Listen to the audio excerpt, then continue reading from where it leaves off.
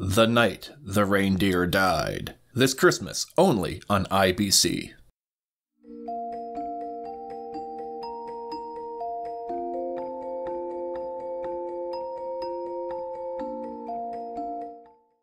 Annyeonghaseyo and welcome to Awful Advent, a countdown of 13 holiday horror movies for the 13 days before Christmas. This year's theme is Scary Santas, and we end with a movie that gets everything absolutely right. It's 2022's Violent Night. Santa has lost his faith in children and Christmas. However, when a little girl's family is taken hostage, he'll have to use all his Christmas magic to save her and maybe even restore his own spirit.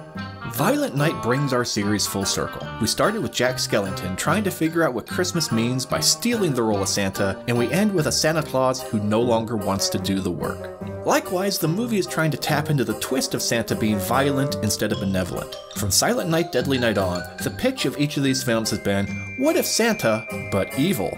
Violent Night has the same conceit as Rare Exports, Santa's Sleigh, and Sint, that the very magic that makes Santa whimsical could also make him worrisome. However, the movie doesn't have the cynicism of, say, 2012 Silent Night, which leans into the way Christmas can be unpleasant, disappointing, and depressing.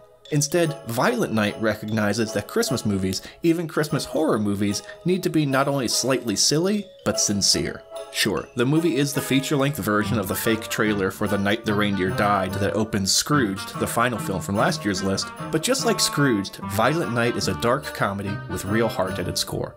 What makes me so enthusiastic about this movie is the fact that it takes the scary Santa trope and, instead of making Santa a monster, all his menace, all his magic is brought to bear in service of protecting a child. Not only that, it's through saving this child that Santa finds renewed purpose, finds the way to recognize himself and rediscover the joy of Christmas. The older I get, the more I find kindness more interesting than sadism, hope more ambitious than despair. Yes, the story in Violent Night is obvious, a bit saccharine, but that only means that it's a Christmas movie. Of course, it's not perfect. The characters are a little cartoonish in their flaws, making the final collective character turn at the end seem unlikely, but I'm not going to get too nitpicky over a movie that opens with Santa vomiting over the edge of his sleigh onto a wonderstruck bystander. The movie is a wacky, whimsical delight that I can see becoming part of my annual watch list, probably right between Anna and the Apocalypse and Scrooged, and I unreservedly recommend it for any holiday viewing purpose. 4 out of 5 sledgehammer-wielding Santas saving scamps. And that brings us to the end. Thank you for spending your time with me, and I hope you have a very scary Christmas. Until next year, stay safe and stay spooky.